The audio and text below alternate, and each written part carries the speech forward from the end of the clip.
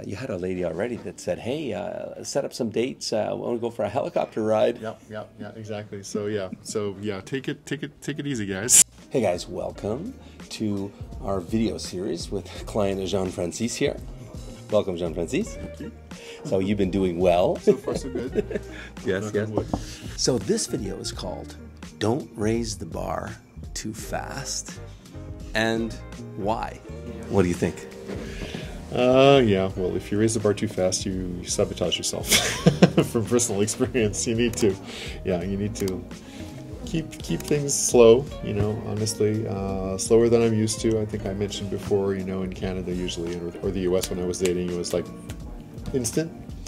Instant raising the bar? Yeah.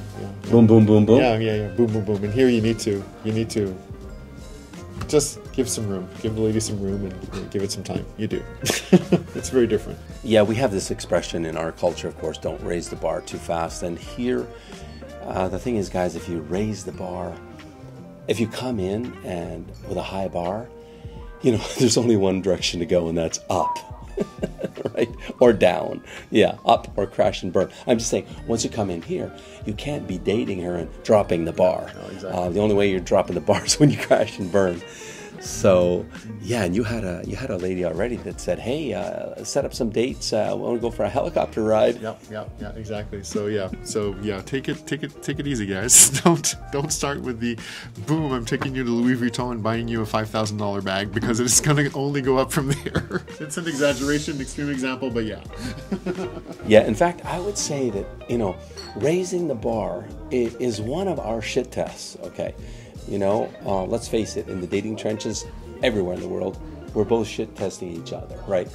Women are doing it, guys are doing it, and it's basically a technique to get to know somebody quickly, right? Because let's face it, we're not getting younger. So the goal is to decide yay or nay quickly and move ahead. Yeah. Cut and release if that's the case. So yeah, don't raise the bar too quickly. Take it slow, especially in Ukraine. Lots of opportunists, gold diggers here. Depends on the pond you're fishing in, though. If you're fishing in the Tinder pond or free dating sites ponds, then it's loaded with gold diggers. Yeah. So, and especially the really young ladies, and I would say any model beautiful woman under 25, it's red flag. Okay, just red flag. Definitely. Especially if she starts. If she's saying, let's go to this restaurant, or let's go to this banyo, or let's go to this spa and everything like that, and then it's like really, really high amounts of money, you need to say bye. It's okay. Yes, it's great to have this beautiful 20-something-year-old, flirting with you, but do you really want to be spending thousands of dollars and then boom, just crash and burn? Not a good idea. Expensive. You can't do that too many times. No. So stay tuned for part 2 with Jean-Francis. Q&A here, coming at you soon.